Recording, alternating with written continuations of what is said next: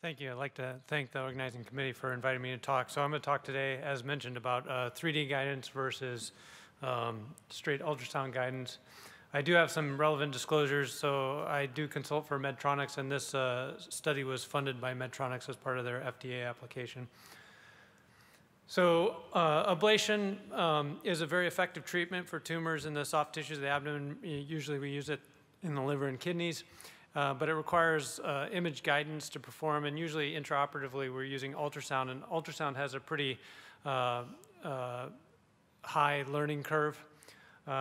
Surgical navigation is being used pretty routinely in neurosurgery and orthopedic surgery because they have a fixed bony structure to register the areas of interest to. However, in the abdomen, all the organs we're interested in are they're more mobile and deformable, so it makes it very hard to use traditional navigation. So Interoptic developed an electromagnetic system that tracks instruments, and using relative tracking of ultrasound and the instruments you're interested in, this can help in guidance. So Medtronics has integrated this into their microwave ablation probe, and so by tracking the relative positions of the ultrasound and the microwave ablation probe, this gives us navigation in the abdomen.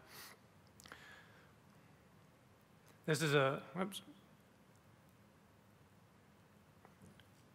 video of the system. You can see it presents a virtual image of your ultrasound probe, and then the live feed of the ultrasound image, and then there's also a virtual image of your ablation needle. The green ellipse shows where your needle is going to cross your ultrasound plane. So if you identify your tumor on the ultrasound, orient it so the ellipse surrounds the tumor, and then advance your needle.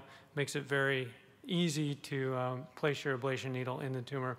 And then the system also provides a virtual representation of your actual ablation zone. So the red sphere that's shown there is your proposed ablation zone. And you can move your ultrasound to see if your proposed ablation zone completely encloses your tumor. So we have done some previous benchtop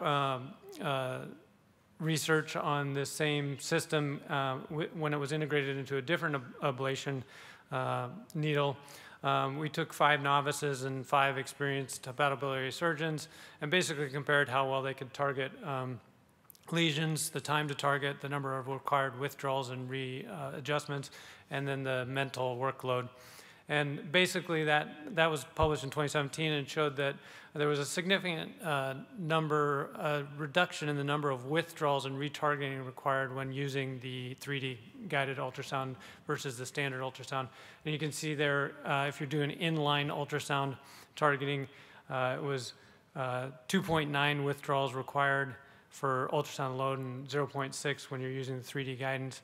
And using off-axis targeting, which is generally harder, there was 3.4 required withdrawals with the ultrasound alone and only 0.4 with the 3D guidance.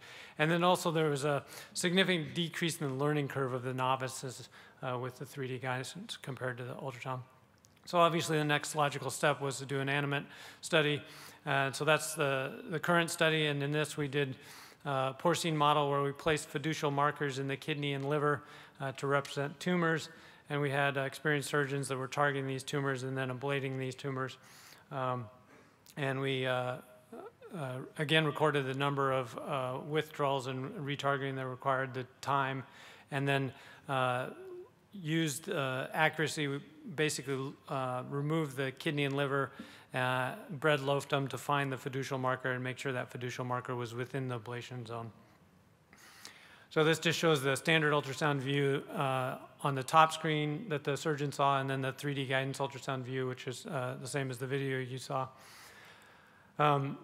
Basically, the surgeons did 2 laparoscopic targeting ablations in one kidney, and then 2 laparoscopic ablations in one lobe of the liver, and then we did a laparotomy on the pig and did 2 open ablations in the other kidney and 2 open ablations in the other side of the liver.